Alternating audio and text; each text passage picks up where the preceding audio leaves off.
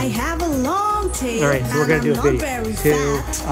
Very She actually has this kind of an interesting situation of where she has a pet rat. Well, actually, you have 2 pet rats, right?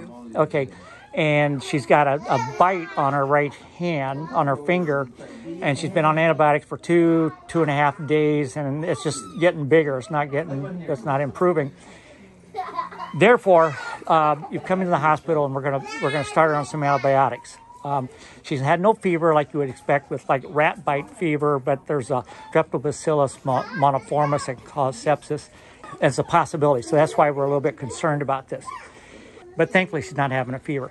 So tell me about these rats. So basically, the rat has, when he's hungry, he bites, or when he's eating, he bites. She just bites all the time. She's a new rat. We just got her, and when you stick your hand in there, she just kind of attacks you. Okay. Whose rat was it? It was Colby's. Colby, what's the name of your rat? Tiger. Tiger?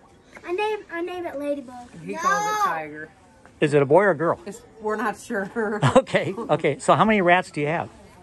2? What's your rat's name? Fast. No. Flashy. Flashy? Okay, all right.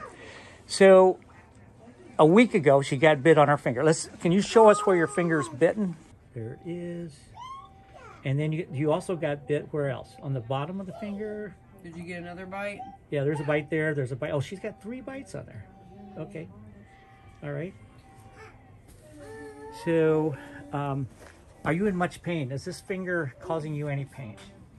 Yeah, use your words, Kendall. No. Okay. Swelling started a couple days after. Oh, okay. It did. Okay, good. And I want to just turn your hand this way here. And what I want you to do is put both of your fingers together so we can compare swelling between the 2 fingers. Okay. And then just put your hand out like that for me.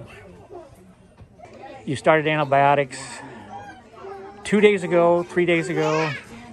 Actually, it was 5 days ago, but you didn't get the antibiotic right away. Right. Okay. I didn't realize Walmart Pharmacy closed early on Monday. I hear you. Yeah, got it. Okay. All right. So we are actually starting some IV antibiotics. We're getting blood cultures, and the antibiotics will be ceftriaxone and doxycycline. And that's what the pediatric infectious disease doctor had recommended. And so you're okay if we do this training video? You are? Okay. You too? No. You're being a little cantankerous. All right. Thanks, you guys. Appreciate you letting us do this. No problem.